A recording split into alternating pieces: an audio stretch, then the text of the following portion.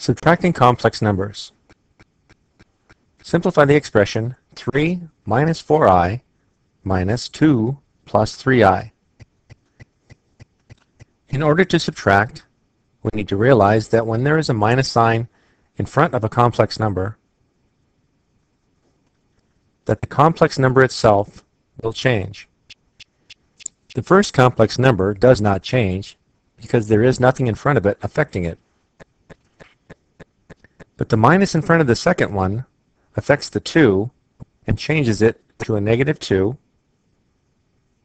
and the 3i becomes a negative 3i. Now we simply put like terms together.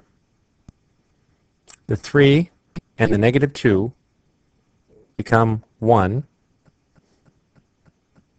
and the negative 4i and negative 3i become negative 7i.